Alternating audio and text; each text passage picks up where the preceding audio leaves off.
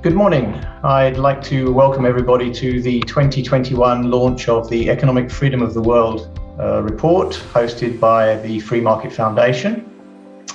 My name is Neil Emerick. I'm a director of NightsBridge and an associate of the Free Market Foundation. I've also been involved with the Economic Freedom of the World report for the last 18 years, producing a software version of the data. Now, we'll start this morning by just explaining what the Economic Freedom of the World report is, and obviously we will be releasing the this year's data. And it should be understood this is a 25-year project, and it poses and tries to answer the question, what is economic freedom? Now, that might be sound like an easy problem, but it can actually be more challenging to define. If we were to take a question, for example, like happy people are more generous. How would we define what happiness is, and how would we define what generous is? We have the same sort of problem with defining economic freedom.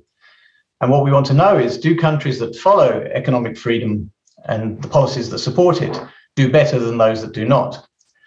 So this question was raised by Milton and Rose Friedman and Michael Walker from the Fraser Institute in 1996. And they wanted to answer the question, how do you formally compare countries? And how can you judge public policy and institutional performance? Now, first and foremost, they wanted to define economic freedom along classical liberal lines. So these are supported by the pillars of personal choice, voluntary exchange, free markets, and the security of person and property. What they came up with after a series of meetings and consultations with Nobel laureates was an academic project that attempts to find a way of statistically recognizing what economic freedom is. And today we have the Economic Freedom of the World report. It's published each year by the Fraser Institute, and the Free Market Foundation is involved in each year as a friend of the Fraser Institute. The report itself then is an analysis of policy, and it's comprised of other reports. So it is a report of reports. Its data is mostly objective, although it does rely on some subjective reports. And the composition of the index itself is transparent. Now, this is important because it does mean that other academics can try altering the weights and try and produce different results. But over the years, they found that the current composition, which is a neutral composition, has really supported its function, which is capturing the essence of economic freedom. The key elements to the report are 5 areas, and we have speakers today addressing 4 of those, going into a little bit more detail. Those areas are, 1, the size of government. It answers the question whether if a government was to tax 100% of your money, you certainly would not be economically free. To have no tax, no government would be ultimately economically free. And then we have area 2, which is the security of person and property rights. We will be exploring that in more detail, very relevant to South Africa. Area 3 is sound money.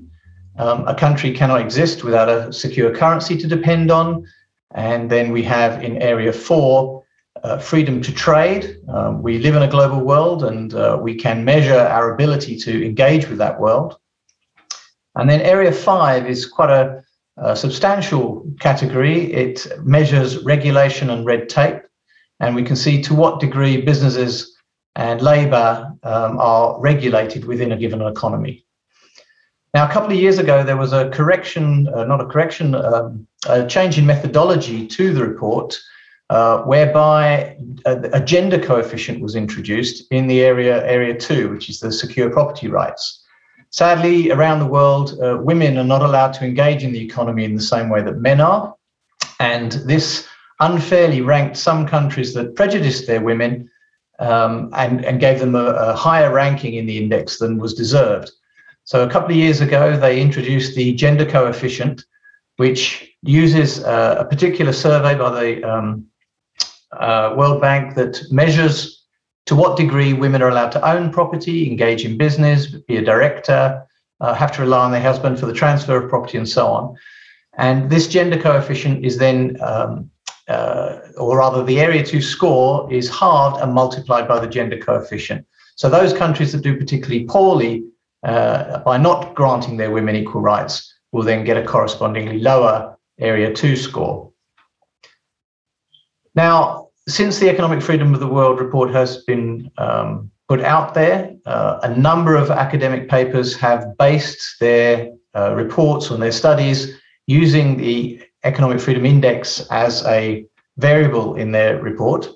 And in 2014, the author, Dr. Robert Lawson, and Hall produced a survey of the literature, and they found over 600 reports that used the Economic Freedom of the World Index. So it's cited in very, very many academic reports, and the results are overwhelming.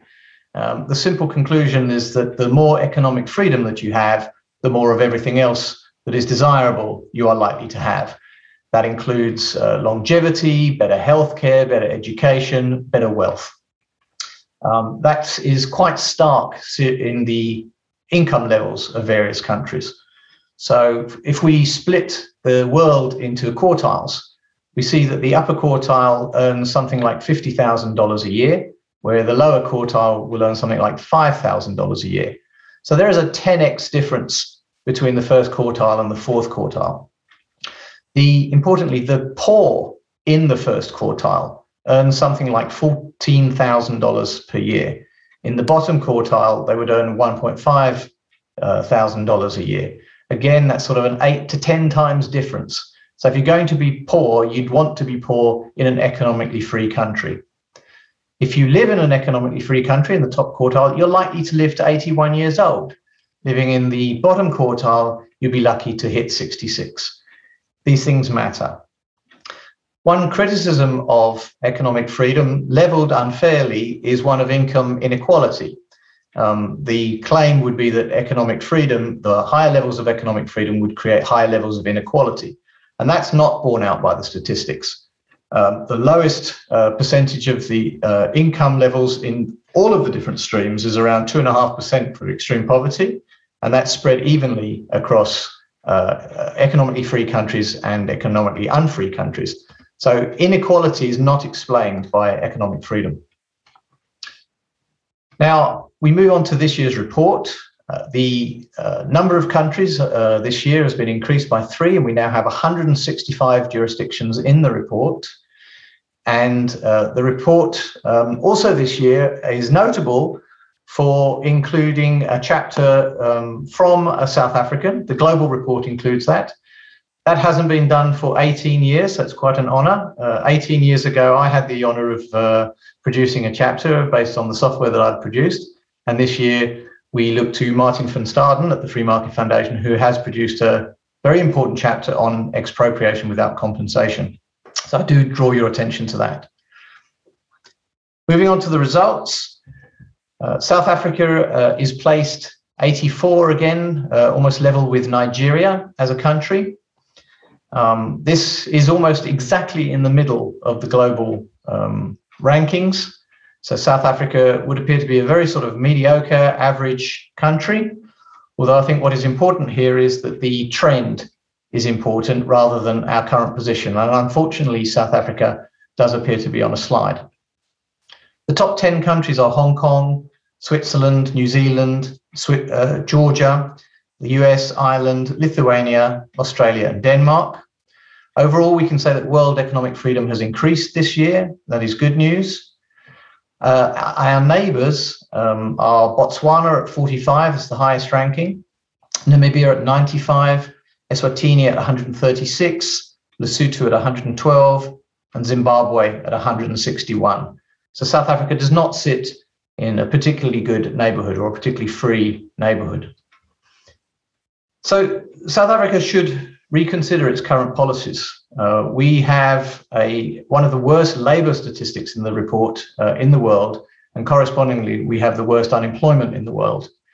We definitely as a country need to look at the report and recognise what it is telling us. We should look at the expropriation of property. We had water rights and mineral rights expropriated previously, and now our government is considering the expropriation without compensation of land. We have relatively high inflation. We are considering policies of localization, of protectionism, when we should be looking at free trade in Africa.